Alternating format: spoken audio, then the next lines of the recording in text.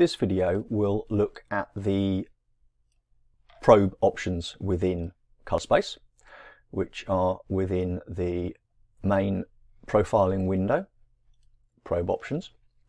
And here we can select the probe that we want to work with that's supported by ColourSpace, and when selected we'll activate the associated options. The i1 D3, i1 Display Pro, it is a direct connect probe, which means you don't have to select a comms port for it. It's all automatically connected, as is the i1 Pro 2 and 3s.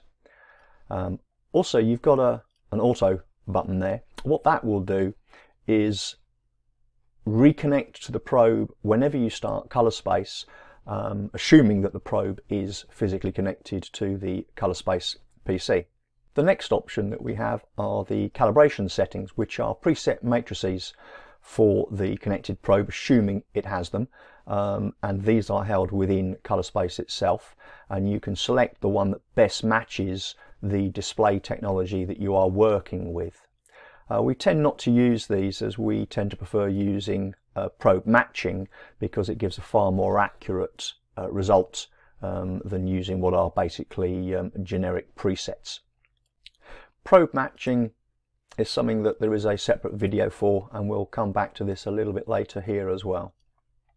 Below that we've got intelligent integration, and this will basically use the preset nits value to disable intelligent integration on the probes that support it. Presently it is just the i1 D3, and basically if a patch reads below the set nits value, it will immediately take a second reading with a longer integration time and compare that to the first reading. If the two readings are within a tolerance, it will accept that as being valid and move on. If there is a difference, it will take another patch reading with an even longer integration time and compare that to the previous one.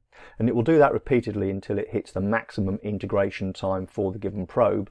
At that point, that last reading will be the one that it will accept as being the most valid it's going to get. Average low light is an alternative, and basically below a set threshold will take multiple readings of the same patch and average the values. There is no point in using both intelligent integration and average low light together. And enable visible feedback just disables feedback from the probe itself, the hardware. In the case of the i1 D3, it just turns on or off the LED light on the side that shows you the probe is connected to and communicating with ColourSpace, as well as when readings are being taken. With probes such as the Jetty and Klein, it will disable the inbuilt laser alignment pointers. If available, the probe calibration will perform either a black or white calibration on the probe itself. On the right hand side we have the probe integration time, which can be set to any given value either using the slider or numerically entering any direct value you choose to choose.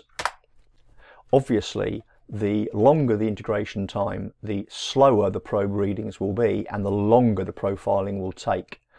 Having a slower read time, so a longer integration time, potentially will give more stable, more accurate results, but at the expense of increased time.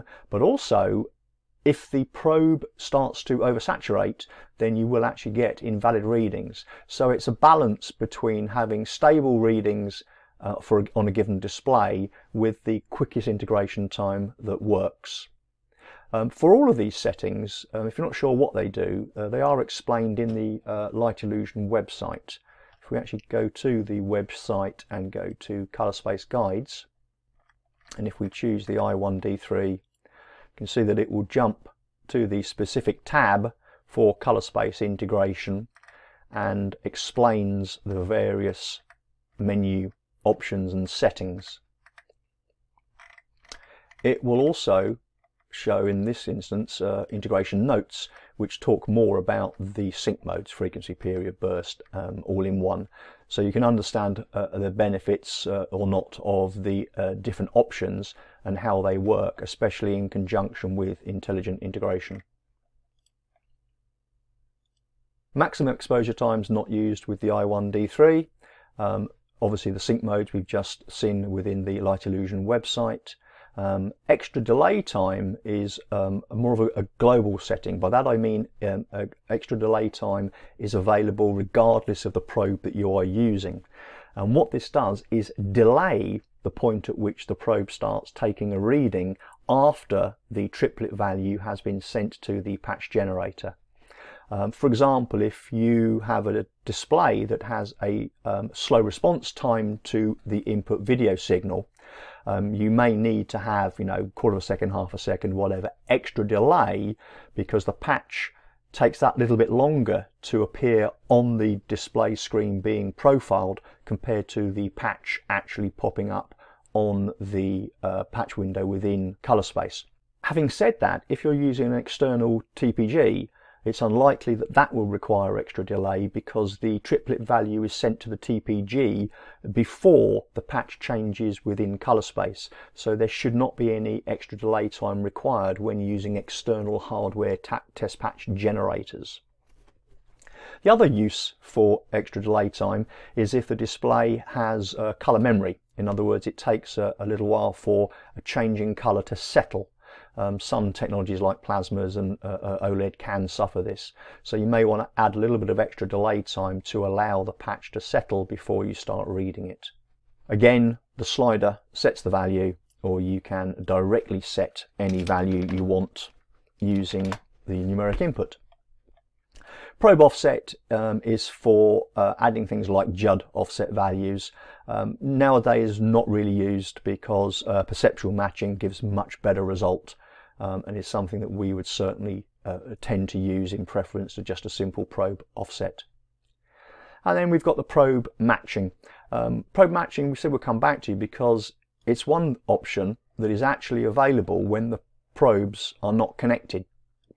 Because with ColourSpace, probe matching is retrospective, which means you can profile a display, save the profile, and then apply probe matching to it after the event. So you don't have to have a probe connected to be able to use probe matching, so long as you have obviously added the correct probe measurement data into the probe matching window in advance.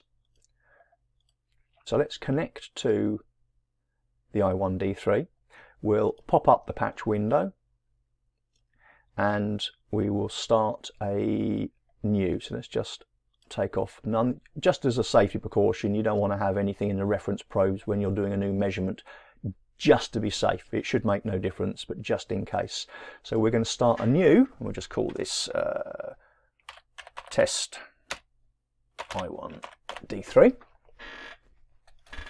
And we can use Measure All, which will run through the 3 colour patches and the white patch, red, green, blue, white, and take 3 readings of each and average the value to give you the Y, XY values for this display with this particular probe.